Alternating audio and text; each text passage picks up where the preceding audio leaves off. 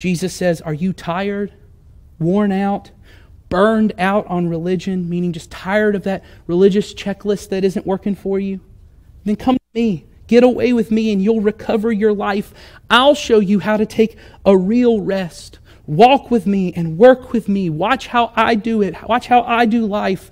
Learn the unforced rhythms of grace. That is this idea that God's grace, which is just His undeserved favor and love that is transforming us from the inside, it's always flowing to us. Jesus says, I won't lay anything heavy or ill-fitting on you. You keep company with me and you'll learn to live freely and lightly.